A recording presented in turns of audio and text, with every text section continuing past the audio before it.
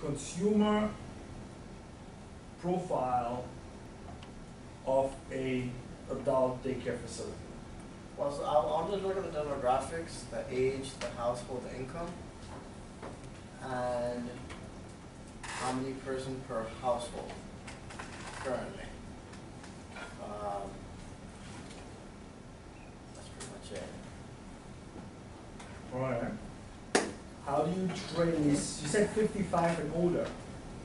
It's an adult daycare. It's not necessarily, okay, people think of a daycare for an adult like a place just for old people. Like activities. I would make it like an activity center, Fun, it's supposed to be fun. something fun.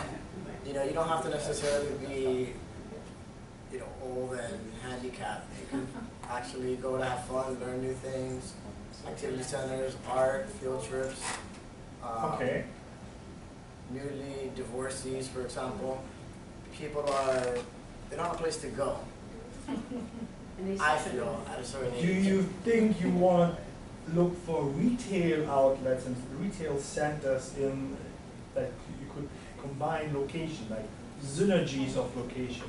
And I'm not laughing about this, but there's larger shopping centers in Europe, particularly that one in Hamburg, did actually not just the kids care, like here you drop off your kid and you go for 3 or 4 hours shopping. They did that for husbands. Like you drop off your husband, he gets beer, food, reading materials, entertainment, whatever, and you come back and take him with you. Yeah? This is very bizarre. It's literally like, almost like you drop him off in a gentleman's club. It's an old story. I don't know if that being true. But as you might know from friends or your own experience, if you go shopping with your male partner, spouse, after the third shop, we have certain facial expressions of pain. We enjoy that. So for your storyline, funny idea. It's really cool. Yeah? You gotta have some humor in here too. But for your storyline, what you might want to add to that is, like, what are combinations and synergies you can tap on? Does this make sense to be next to, let's say, a movie theater? Maybe not, but retail. Dog park. Yeah, or other activities. I have an idea. Yeah? Any ideas? There are gyms that offer, I think it's called silver sneakers or something, like gyms for like older people. So you can digitize them, or geo code, whatever it's called. So like anything that attracts or that services that, community. You have to base it on the age. Really a senior citizen, right? But there's different services, for those type. I don't think 55 is that old. It's not. Well, I'm trying to make, it's 65, but I don't want to cater I'm just to. why it's 53 looks better than me. I think you can still get 65 and they're active. And Yeah, I mean, active. Yeah, I mean, active 55 to adults. 75 is the age I'm going for. 55, like, you right. You want Down the here, these youngins- 55 you want the girls look youngins good. there as let me well. tell you. There you go. I know you're young. Not that. So if you do this, you need to present for sure an age profile on that target area in those buffer zones. Yeah, we do know from work in this class that we have in that area fairly high disposable income. Right. Yeah, so you gotta have at least make a judgment call between the age profile and the disposable income. Maybe you want to take a look actually into what type of purchases and activities are actually done in that area. Yeah? It's going to be busy, but it looks interesting. A little synergy. I was thinking about your sports authority and your, wow, Adult daycare. yeah. Like, Combined. that'd be a perfect show. Oh, the location. The one, that Water Hill location. I also might want to consider a change of that name, adult daycare facility. Any ideas? No, but think about it. That's actually called, because you actually have that, make that actual. Yeah, adult Is that what it's daycare. actually called? Well, There's another one in Miami. Miami has There's a one lot back here in of Brooklyn, those I used to places. volunteer. I really, Yeah. I don't know It's all literature. daycare, it's literally you drop Like them off and you kid pick daycares. them up You later. name it whatever you want.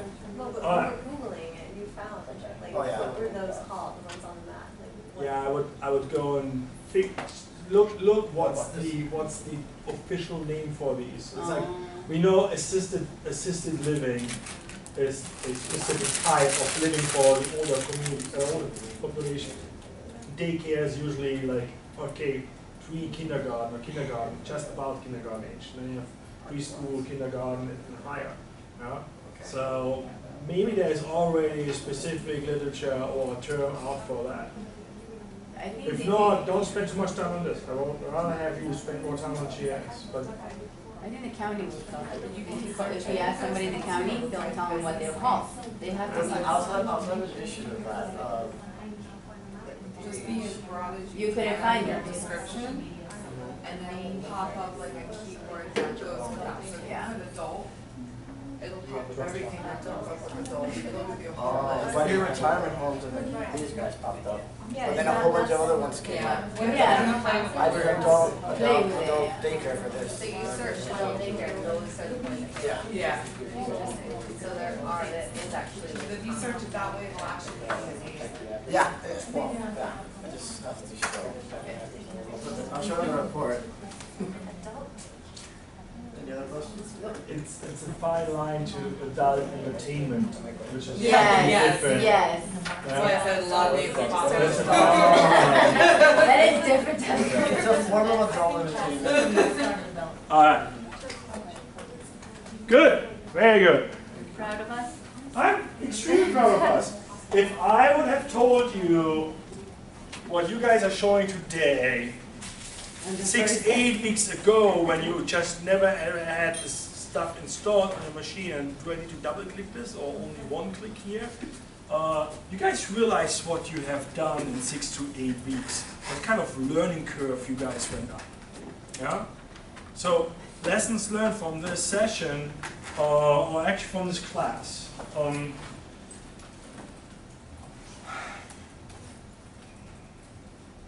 If you step out into the world and in your future careers, be careful how to handle frustrations. Frustrations will come and you will overcome them. Yeah? Be careful with that. A person who says, okay, I'm running here with 120 miles per hour against a concrete wall right now with that type of tool. The person who stands up and says, okay, what else can I do with this? Am I doing something wrong? Yes, how can I fix this? That person will find the additional function and the other function, the other solution. That's somewhat what we have seen today. There have been a few that really went up and climbed Mount Everest, even before we just said, hey, come on, we just need some sand dunes here. You know? So I'm a little bit more how to say that.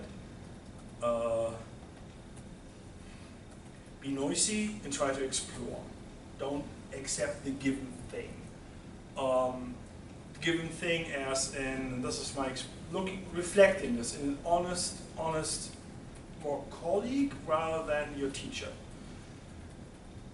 I had, I think, students in this class going a little bit nuts because an assignment did not go with A, B, C, D, E, F order like we did in class in the videos then. We jumped. We did A, B, E, F. Yeah? Remember? There was no X, Y advanced table. We went straight from, boom, from setting it up into geocoding. Remember that once frustration and how did you overcome that next time when something is not in the same order. I kept saying from the beginning, this GIS stuff is like a big toolbox, like you go into the garage and have all these screwdrivers. You learn not just one screwdriver, you learn 5 or 6 different. Or let's deal with aggression here, hammers. You had different hammers or axes. Yeah? remembering in which situation that little hammer, half pounder versus the big 5-pounder is important. That is in the experience you need to earn. And you did that already here. Yeah? I'm actually glad that we kept running the tape for the students' presentations, because I urge you to go back and compare your mock projects. They're all awesome. But they're slightly different here and there. But they're not slightly different here and there because you pick different storylines, because here and there you explored that one point a little bit more. Yeah? And you saw this in this group with different expertise. Someone was like, wow, if I would have known that earlier. Yeah? I was 1 mouse click or 2 mouse clicks away from you. I can't show you all the mouse clicks here. I tried to show you a lot. And we did have hiccups in the beginning, technology, and then we had a storm. I did take notes, so I really want to show you a few things that came up here tonight. I'll do like 5 minutes, 10-minute video and provide data anywhere from the world if needed. Yeah? Because good data sometimes takes time to set up. Part of tonight's session was the idea of, let's say, show you 3D extrusion, how to do simple 3D blocks and rotate them. It's a little aha effect. I will do that in the video for you. First of all, I realized I didn't put it on this machine, but it's fine. But I think the learning experience is better when we burn out a little bit tonight. Everyone's like, oh, I want to go home. She wants to party. This is the last 5 minutes of her graduate degree. So, GIS is a beast. It's really a great tool, but it's the biggest pain of software you can see. The online world, everyone is here like, yeah, online, I really like it. I will still teach the next class with desktop, because every one of you played with desktop to set it up, to step up into the online world. And then maybe got stuck in online, but not everything is there yet. If you go really specific data, it's not there yet. I doubt that you will find all the building permits provided as a data layer. But you will find it as a download, and then you data mine and refine. Data mine and refine is the next big step to do more in-depth GIS. Yeah? And you end up with those tables and table join and spatial joints. These topics are also covered in your textbook with data provided, step by step. So don't stop learning the software. Yeah? What's that? How long? Because I know we have 180 days is your license. From the book or from the school? From the book. I have students here. Everyone gets a few more credits after the class, so you can keep going online and exploring. Yeah? The idea was, well, we do 8-week sessions to the end of the semester. I give you that. Yeah? And I put you on a budget. Everyone was on a budget, and I pumped that up again. Yeah? So if you happen to blow up your budget, we had a fun story yesterday. He did 90,000 geocodes. What? So yeah, but it's learning. Come on, learn it. Kind of. So you throw in some more online credits, you get things done. How many credits was that? I think you geocoded a total of 300 or 350 full credits. So if you think about a small report, it's like 1 credit. He did a good job. He did massive work. But you saw his results. The data he was working on was not just the list of 100 addresses. What was his total address? 16,000 something? Well, that's when it got whittled down, but it started off with like 150,000. Yeah. So there are different calibers. I did a few weeks ago, I told you guys, I did tax permits for alcoholic beverages in the state of Texas, 202,000 geocodes for a research project. Yeah? So there, you can scale those up. You can go ballistic. Again, do not stop learning this tool, the science. I would, in the planning discipline, I honestly would never hire anyone who has not done a GIS class. In the real estate development world, It's coming, it's there. It's the largest growing sector in MSRED by industry. It's the largest growing industry in terms of licensing and data requests. Yeah? So don't shy away from this. Again, we had a board meeting about 2 weeks ago, gave 5 slides presentation about what we're doing with these GIS class and with the next one. And literally I had board members talking to me, oh, we're doing this in GIS, we're doing that in GIS. I'm not so sure, but I think we have a subscription. That means it's online. And I had one actually coming in and said, hey, I'm looking for a GIS intern. Talk to me. So there is demand there. It's another sales pitch that makes you very hot in the market for future employers. Yeah? So again, don't shy away because you stumble across problems of downloading data, data mining, or you're overwhelmed with the trees in the forest. Put it on a piece of paper, sketch, write down what you really want to do. Like a research question, I want to do X, Y. And then look at this and say, with the tools I've learned, how can I overcome this? How can I solve this? Yeah? Again, cooking joke, cooking it. If you want to do something with X, it's not the right way sometimes to do it. Population. I want to do something with population. Now, you have to ask yourself, what do I need to do to make a really MasterChef style omelette?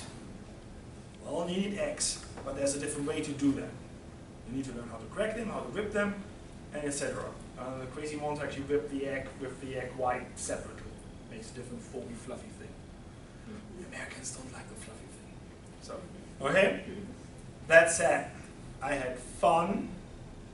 Do not shy away from emails. I will answer them. I might not answer them immediately because deadlines are not there. Yeah? I truly enjoyed this class, believe it or not. I truly enjoyed random people stopping by during any day and knocking the door. I think we even had folks on the weekends, yeah, when I was in the office. Don't shy away from learning. Yeah? Good. Thank you very much. It was a fun class. Sunday night, 8 p.m. sharp. Deadline. So we do it all in a zip file and upload it. Sunday night. Didn't you read my emails? I thought it was Saturday noon. No, we changed that. All right, I was busy. Yeah, so take the comments you heard, the questions you heard today. Look at your write-up. Change the symbology of a map. Maybe you add a map because, hey, I missed an overview. Where's this area? Yeah. Folks who did interactive online, great job, but now you have to think about how you tell your story in a static environment. Screenshot it, give an overview, write up. Don't think that you need population data as a big map. If it's in 10 miles and 5 miles, the important information is what is your population in the area covered by 5 miles? Yeah? What's the population in a specific age group within 5 miles for yours? Yeah? So think what you ask and then make that judgment call on that tool. Yeah? I'm available via email if the bridges starts to burn, but I think you're all on the right way. Bridges, not Bridget. Like this, bridges. Yeah? All right. Thank you very much. Some of you, I still have my online class, and some of you I see in land use. Read the chapters. Read the chapters. I am not going to repeat what's in the chapter. I'm going to ask questions between the lines. Oh, yeah. I would like to be in your class. You can come and repeat it. I got it. You want to do that for Let me switch off the I